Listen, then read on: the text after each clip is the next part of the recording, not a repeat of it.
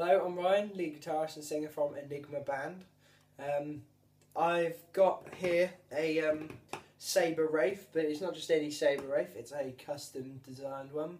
I went to Christian Howes, the owner and the maker of Sabre guitars, and asked him to make me this amazing piece of machinery. It's got a phaser pedal built here, and we've got a Fernandez sustain up pickup here, including a coil tap here and a kill switch here, which is built into the volume pot, and Perspex black there with my name engraved on it, and a nine-piece